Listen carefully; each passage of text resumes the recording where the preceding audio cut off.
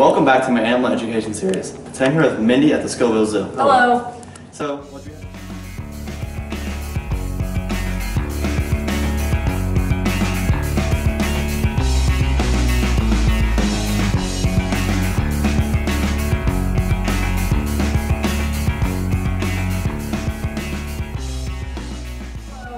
So, what do we have over here?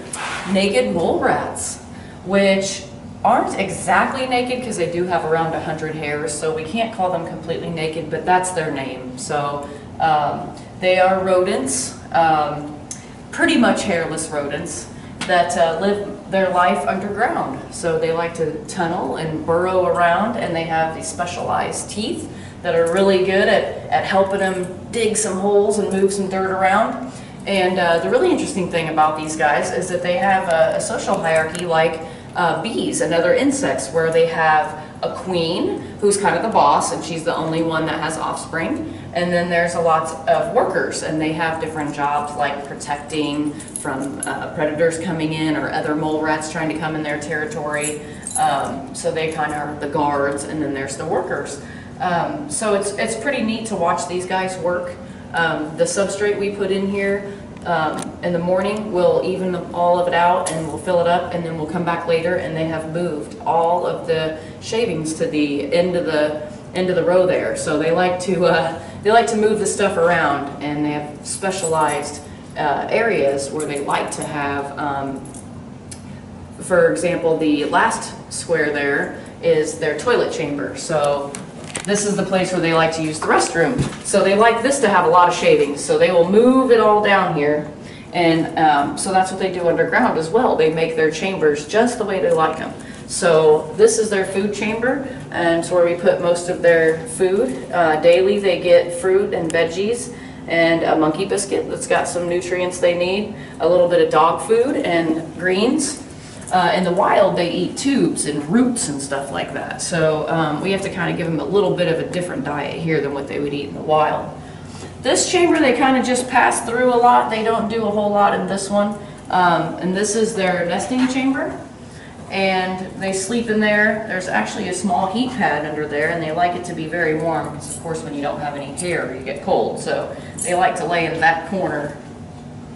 So obviously they have the different chambers. Did you decide which chamber was which, or did they? No, we didn't actually. We knew that we wanted to start out with about 4 chambers, and eventually we're going to put some tubes and maybe go up a level and have like another level, because a lot of other zoos have kind of upper levels to their exhibits, which are really cool too. But we started out with these 4, and we just put the same amount of substrate. They like to tear up cardboard and paper towel and boxes and stuff, so we put different boxes and PVC tubes and whatever we can think of to enrich them and make it feel like they're really underground and have lots of tunnels.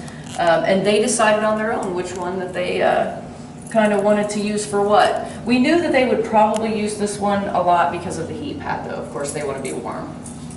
And how many mole rats do you have in your colony? Right now, we just have 6. We had more, but we lost a few a couple years back, and so we're just sticking with this group now. But I think at some point we may get a bigger colony, because in the wild they have 30 to 100 mole rats in their colony, so a lot more. And I was doing some research on the signs that you have back there. Yes. And they have huge tunnel systems out in the wild. Mm-hmm. When you have like 100 members, you have to have a lot of space. Yeah, it says they're 20 football fields, so if you think of, you know, a 100-yard football field, that's a long distance for little mole rats to travel and dig those long of tunnels. So it's really impressive what these guys can do if they get together and get determined to do something in one area. So what are some cool adaptations that these mole rats have for surviving? Because obviously they're very bizarre animals. They are bizarre. I would say, you know, that the teeth, their incisors actually can move separate of each other. So I've seen that some people explain it like chopsticks. So that's kind of weird that they can move like that. And obviously not having the hair keeps them cool, you know, because it's very hot where they're native to. And their eyes are kind of weird to me. They don't need to see a lot, so they just have these little bitty eyes, and they don't have that much very good vision, but they don't really need it. So they've learned to to not really necessarily depend on things they don't need, but then emphasize the things they do need, mostly being their teeth. Let's get a closer look at those teeth anyway. See if they want to come out for a sec. Then we can show you what we're talking about. It's okay, guys.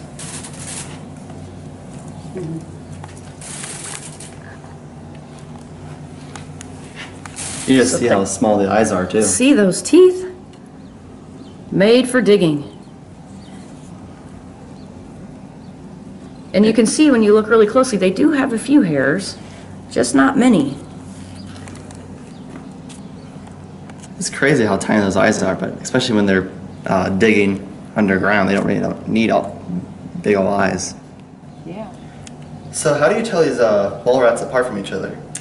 That's a good question. So here at the zoo, we do have several animals that all look exactly the same, like the prairie dogs and these guys.